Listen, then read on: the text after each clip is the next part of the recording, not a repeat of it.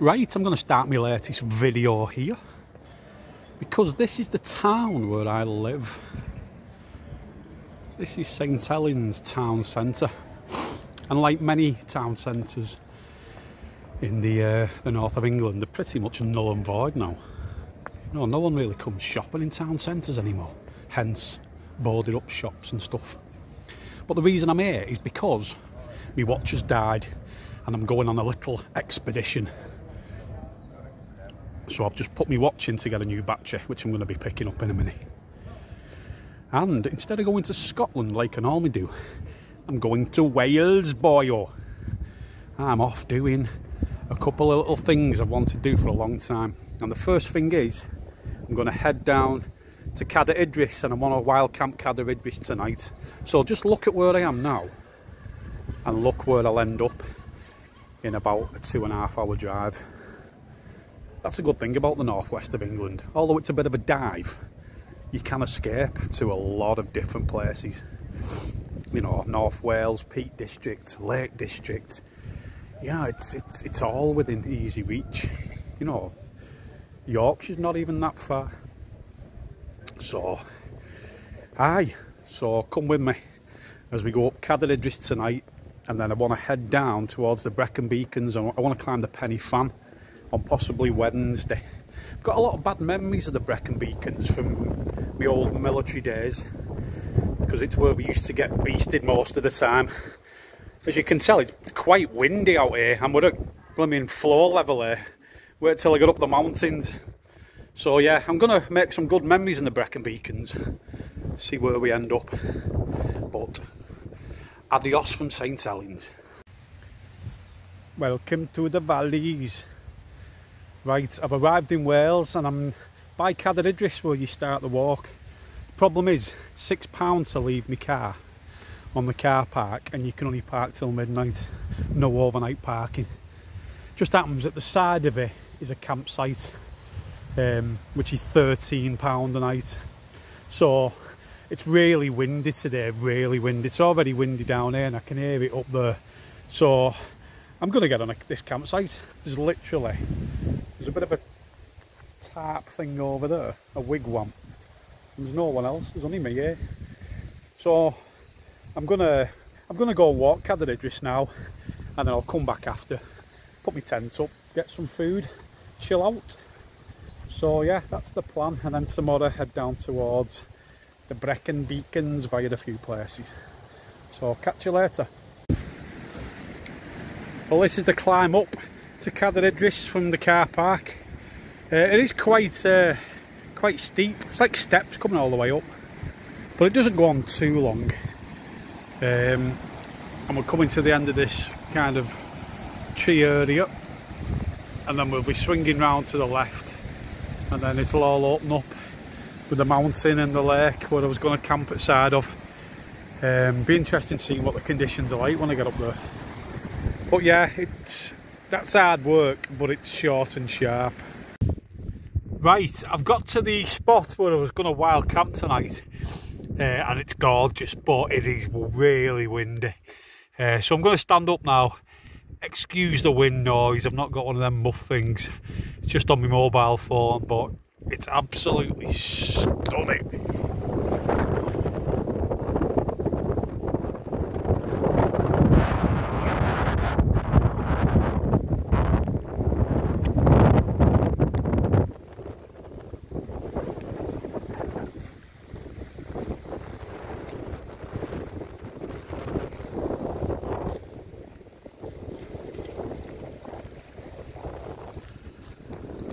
And this is the little spot I was going to pitch at, but the wind is coming straight from that direction. So I'm going to go and climb up there now, do the horseshoe all the way around, and then come back down this side and back to that campsite. But yeah, this would have been far too windy up here.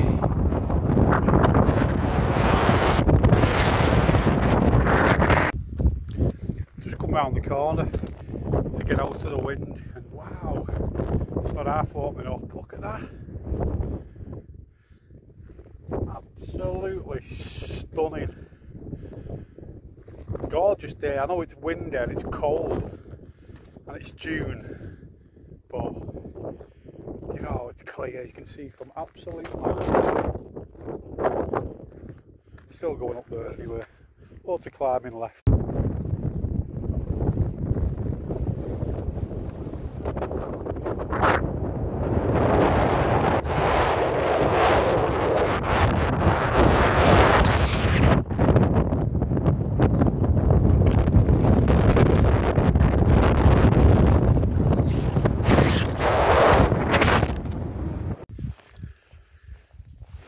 This is another one of them moments where I just want to document one of life's special memories.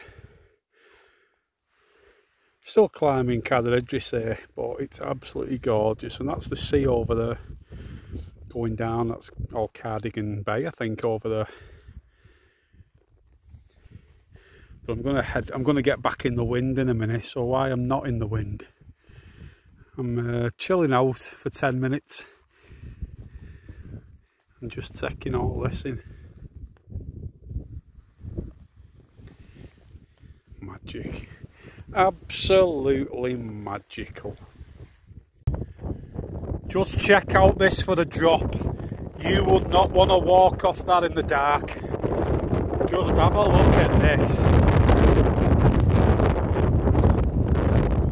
Whoa!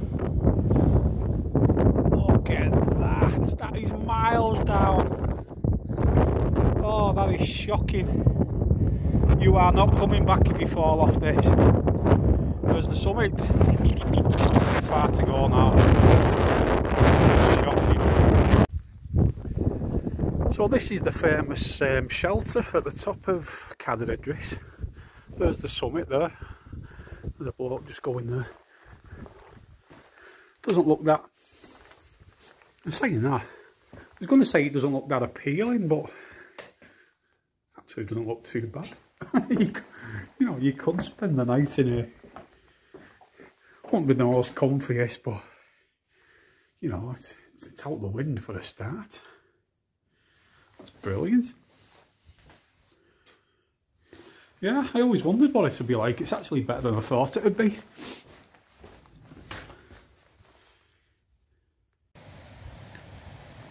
Well, this is where I've ended up for my first night. And if Carlsberg did campsites, this is exactly the type I'd come on. Because there's no one on it. I hate campsites, I avoid them like the plague. But it was too windy to camp up there. This is just at the bottom of the trail. And yeah, so me and Bob, this is Bob's first expedition. This is Bob, the little Kia.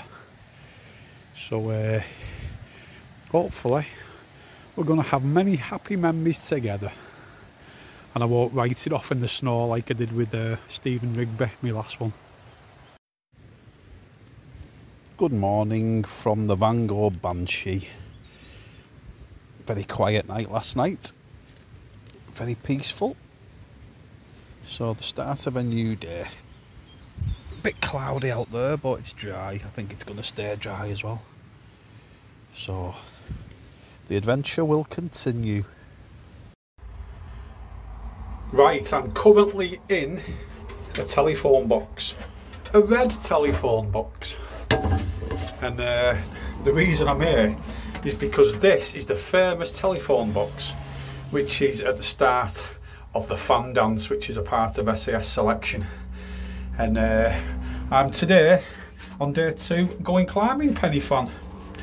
So I'm going to come out of here, and then this track at the side will take me right up the penny fan.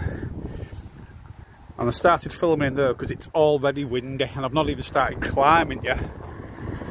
But yeah, this is where the fan dance starts and ends, and it's all uphill for me.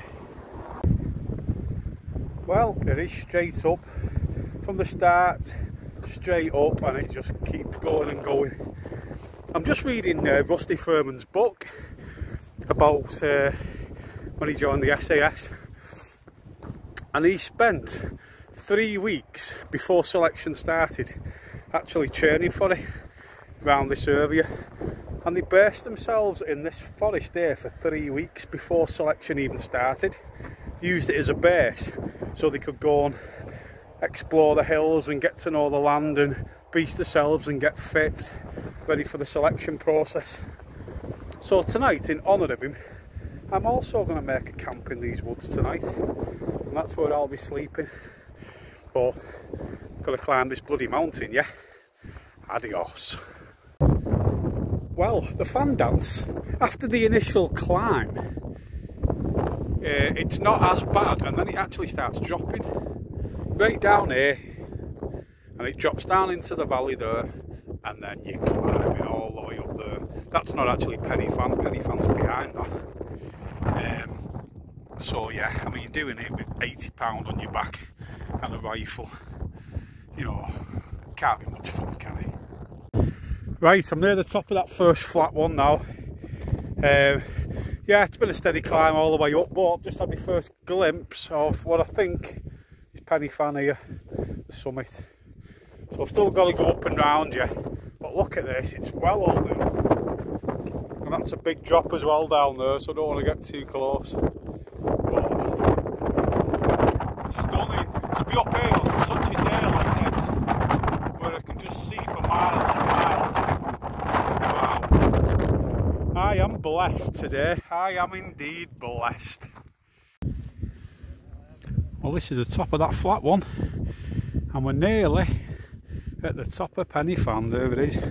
Just got to drop down a little bit, and then it's up to the top, and it's all opened up. Taliban Reservoir down there. You can just see for absolute miles around here. Right, I'm going to get up to the top of that thing. This is why I try and avoid busy mountains, really. There's flipping loads of people up here. But I need it ticket off. So I have to put up with the people for the time being. Beautiful day today. I'm not going to bother queuing for the summit. There's loads of people, part of a group, getting photographs and stuff, but I'll just pan round, show you. Tell you what, from this side of Penny Fan, that is just straight off the edge. That is just straight down there. And I think when they're doing selection, they come up to the summit, and I think they carry on down here then, down to a disused railway line, turn round, come all the way back over the top, and all the way back down where we've just come. It's mad, isn't it? I'd be handing me blooming number in before he even got off the back of the Bedford truck. Right, I'm set up for the night. It's 6:15. Done Penny Fan today, and I said I was going to camp in the woods at the bottom of Penny Fan. And there we are. It's not a bad little spot. I had a good mooch about, but there's a lot of very steep areas, and it was a bit, you know, wasn't great for camping, but this spot was alright. And it's actually, you can actually see the path. I can hear voices over there, but the path basically goes up that way, up to that one, and then behind that is Penny Fan. So yeah, I should be alright here for tonight. Some people have camped here before, but it's the obvious best place I've found anyway, so I'll be having it for tonight, and then I'll move on tomorrow.